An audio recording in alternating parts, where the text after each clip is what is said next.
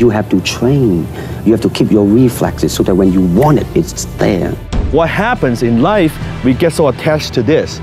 Then we're like, oh, we're fighting over this. Like, I want to fight over this. This obstacle, we always focus on the process, but we no longer focus on the outcome. Your body's like, I don't have it in me to do this. And I don't believe that. Want to be happy? Build a life, not just a business. Living that believe in life. Out here living that believe in life. Every day we living that believe in life. Hustle like we living that believe in life. Living life, yeah, so we grinding it out. Every single day we be grinding it out. Hustle like we living that believe in life, oh. That believe in life, oh. Hey, it's Evan Carmichael, and this channel was created to help you overcome the #1 challenge that is holding you back, a lack of belief in yourself. You watch these videos because you know there's something more inside you too. You have Michael Jordan level talent at something. So today, let's live your best belief life and learn the 5 lessons that everyone can learn from martial arts. Okay, let's kick it off with lesson #1, get humility and discipline with Jocko Willink. I remember, one of the things that stuck with me is I had a guy that was a traditional martial artist, very, very great guy, and actually was a SEAL. And he was a traditional martial artist, and, I was like a basic jiu-jitsu guy at the time. And, we decided to figure out which one worked better, right? And, so it was me as a year-long jiu-jitsu guy against a guy that had been training in his martial art for 20 years. He's, older than me, bigger than me.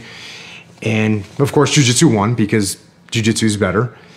And so then, of course, you get the, well, let's go again. And that's what happens with jiu-jitsu. When you get somebody once, they think, oh, you got lucky or whatever. So then you go again. And it usually takes 3 to 5 times before people recognize that, okay, there's something here that I don't understand. And this is a superior, this person will beat me. And so we got through the 3 to 5 repetitions of me submitting him, and so now he's kind of a little bit frustrated and flustered and bummed out because in his reality is hitting him that he's wasted 20 years of his life training in this stuff that doesn't work. And so as he was scratching to kind of find what he could hold on to, he said to me, well, the thing about, what I do is it's not just about fighting. It teaches you discipline and humility. And at the time, I was a young, stupid kid, and I was like, whatever. I'll still beat you up, so it doesn't matter.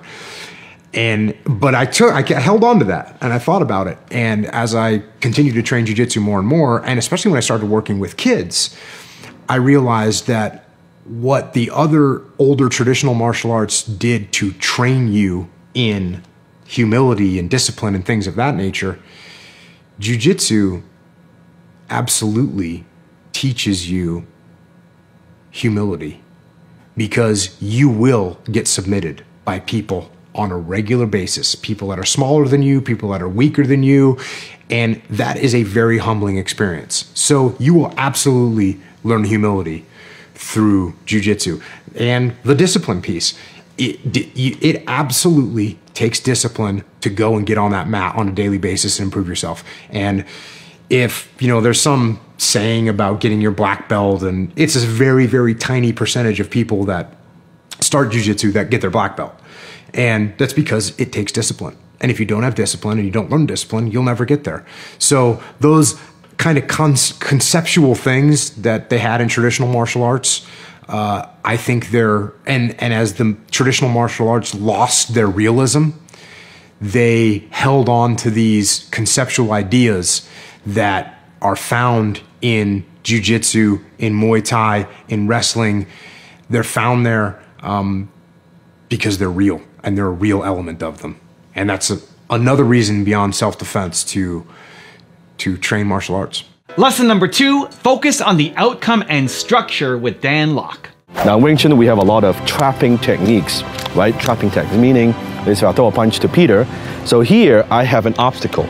So from here, I see the straight line, say, okay, I'm gonna hit Peter in the chin here, but boom, I have an obstacle. But what happens in life, we get so attached to this. Then we're like, oh, we're fighting over this, like, I want to fight over this. this obstacle, we always focus on the process, but we no longer focus on the outcome. The outcome is not the hand. The focus is here. These are the branches. We always want to focus on the trees, right? So in Wing Chun, in Chinese, we talk about 追形不追手, means we chase the mane, the figure, not the hands. We only do trapping when there's an obstacle. So when there's an obstacle, we can trap and we can hit. Right? So we are not thinking about the hand. It's just, I try to hit, there's an obstacle, then I can trap and I can punch. Right? So focus on the outcome. We don't lose sight of the outcome. Sometimes you're competing with a company that is much bigger, that's got more resources, that's got more capital, they have more people, right? They have a better brand. Well, as a smaller company, how do you beat a bigger guy, right? You can't do that with strength. Let me look at those guns. I mean, like, they're pretty big, right? So you're facing a guy with like 150 pounds, 200 pounds, 150 pounds, and depends on your size. If you have strength versus strength, you're gonna lose.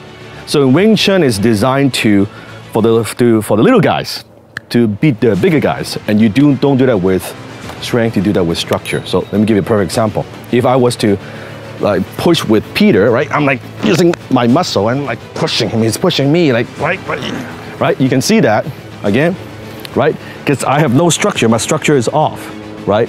However, if I have the proper, say, Wing Chun structure, right? And then instead of fighting force with force, my structure, my shoulders relax, right? And then as he's slowly giving me pressure, right? Now this relax more, a little bit more. Yeah, continue. See, now because my structure gives me strength, all his force is now transferred to the grab, like this, right? A little bit more, lean a little bit more, right? So it's not strength, right? It's not strength, right? It's just this. You see, this is relaxed. I'm not doing this, right? See that? See that? So structure, but if my structure is wrong, let's say my structure push, see that? My structure is wrong. So structure over strength. Also, if you want to have more confidence and self-love, check out my 254 series. It's free. The links to join are in the description below. People want to know how to stop the laziness and they want to know how to stop the procrastination. That's a problem with young people. You're not good at anything. Oh, I'm so good. No, tell me the truth. You're not good at anything. It's good to treat other people the way you would like to be treated yourself. It's like a golden rule, and there's a reason for it. And that reason is that we're connected. Lesson number 3, get disciplined and destroy stress with Joe Rogan.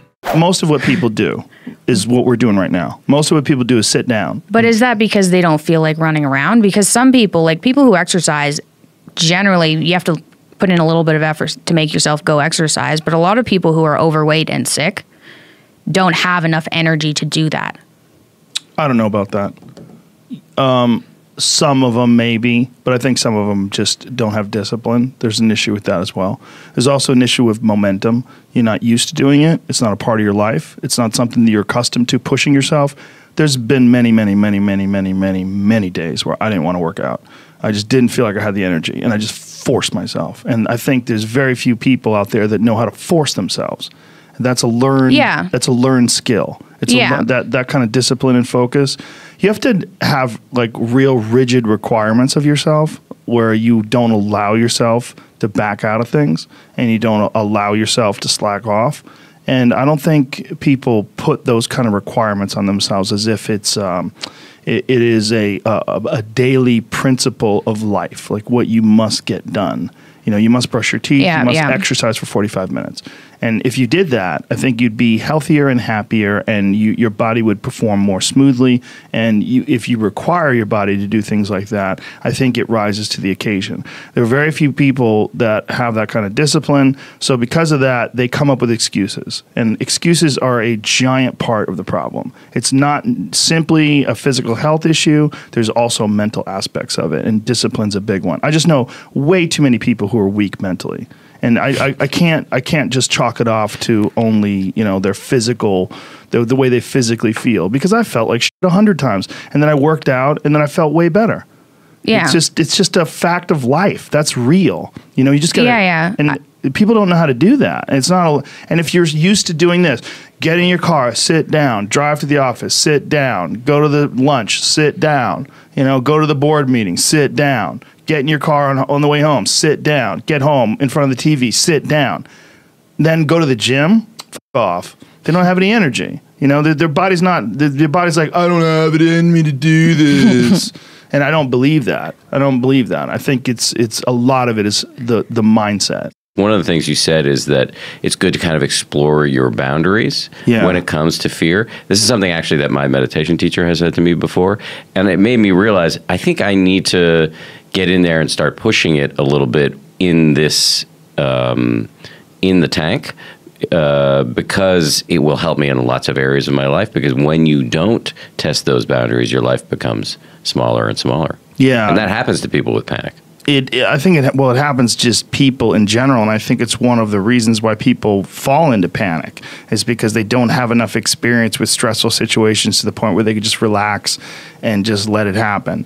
And that's one of the things one of the reasons why I think martial arts training is very good for people, not just for the self-defense aspect of it, but for the aspect of just dealing with stressful situations on a regular basis to the point where you're very comfortable with them. And then you realize that the consequences of this it's not really as bad as you think it is. Like most people are terrified of physical confrontation, but when you have physical confrontation on a regular basis, especially through my favorite, which is jiu-jitsu training, because there's no striking, so you don't get hit in the head. You're not worried about brain damage or any of that stuff. It's just basically grappling.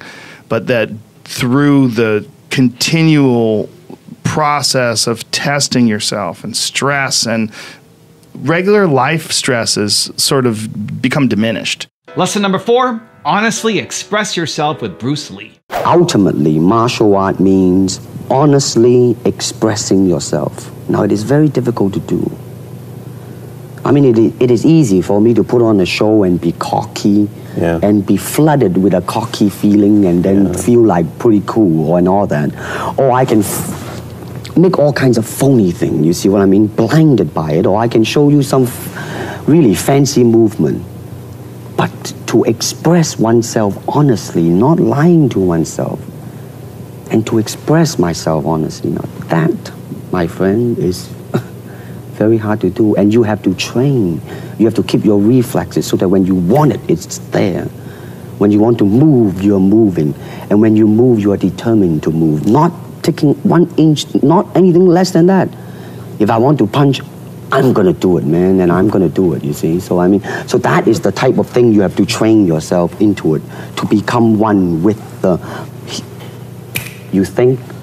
And lesson number 5, the last one before a very special bonus clip, is learn to focus with Chuck Liddell. A lot of people, when I started learning karate, I went to an old school style where they trained old school ways, which is actually really good for my ADD, was perfect because it actually trained me to control myself and be able to do, because it's trying to, if you sit there in one place and do this 500 times in a row.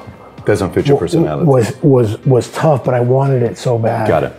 That I did it, and it trained me to be able to do that with other things, like be able to concentrate on a test and be able to focus when I need to. So I got very good at focusing when I needed to, and I think a lot of it's from that style of teaching. Now I have a special bonus clip from Joe Rogan on how martial arts can eliminate anxiety that I think you're gonna enjoy. But before that, question of the day, I wanna know, have you tried martial arts? Have you found these benefits, or do you want to try martial arts? Let me know down in the comments below. And if you made it this far in the video, I wanna celebrate you. Give me a hashtag believe in the comments as well. And any long-term cardiovascular exercise, you get this. It's like we did, last October, we did the Sober October thing where we had this crazy fitness challenge. So all of us were doing cardio like 5 hours a day, like really crazy amounts of cardio. And one of the things that Tom Segura and I both agreed on is like the amount of internal chatter dissipates to zero. Like you have no anxiety. It goes, I didn't realize I had any anxiety until that happened. And then I was like, God, it goes to zero. It goes to nothing. Like when you do like 5 hours on a treadmill or you just run for 5, when it's done, man, there's this like peace of mind that comes with that. This release of endorphins that's incredibly addictive because that feeling is so pleasing. So it's not that it doesn't feel good to get out of bed and to just push when you don't want to, but the end result feels amazing.